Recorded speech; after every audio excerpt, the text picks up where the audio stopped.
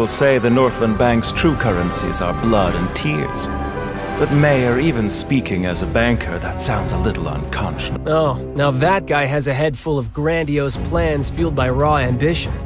I don't understand a word he says once he starts talking about his theories. But as long as he keeps our cash reserve stocked up, I'm not complaining. You're trembling. Is it the cold, or just cowardice? I never got along with her, you know that. I guess there's not much more worth saying about her at this point. When you're a Harbinger, you have to accept that death could come at any time. But don't worry about me. No matter what happens, I'll do whatever it takes to keep myself alive. Forgo the chance to strike Del Mondstadt's savior. This time was a perfect moment. I was mere seconds away.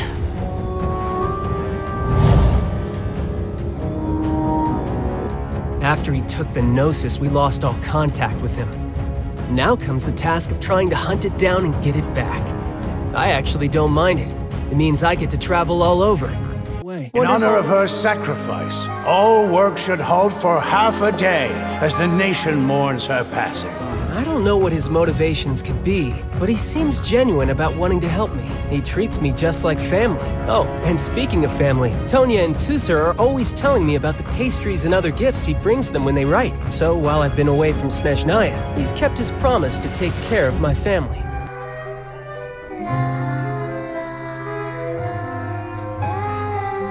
The Fatui Harbingers are ranked by strength, and I have no idea why that girl is number 3. I'd test my skills with every Harbinger who ranks above me if I had the chance. But when it comes to her, something just doesn't feel right. Anyway, you should be careful around her. Loafalta's sacrifice is a great pity. Her loss shall not hinder our progress. But Dottore, what of Scaramouche and the Gnosis from Inazuma?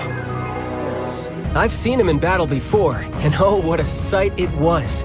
Perhaps I'm ranked too low for him to notice me right now. Well, he may not recognize my strengths yet, but one day, I'll show him what I'm made of. Right now, you have no captive audience. Let every worthy sacrifice be carved in ice. He was the first ever Fatui Harbinger, and today he's our leader. He only appears on important occasions. As for his accomplishments, to be honest, I don't really care. I owe my loyalty and devotion to the Tsaritsa, no one else. But you heartless businessmen and dignitaries always with a convenient excuse to remain in the comfort of your homeland. You couldn't hope to understand. So why don't you keep your mouths shut? I've got nothing against people who have their own agendas. I myself joined the Fatui to get more experience in combat, but I don't like her at all. If she stood to benefit from betraying others, she'd turn against the Tsaritsa in a heartbeat. There isn't a sane bone in her body. After conquering the Divine Gaze, he will make his next move. I heard that he took segments of himself at different ages, made prostheses out of them, and assigned different tasks to each one. I know. All my comrades are a little weird. Well, come to think of it, if I met my own prosthesis, we'd have to fight then and there to decide which one of us gets to survive. Utterly risible. Though her methods tarnished her honor. She always seems engrossed in her research. I wonder if those machines have anything to do with her. Anyway, I've only met her a few times, but every time she looked like she wanted to murder me. I have no idea what I possibly could have done to annoy her, though.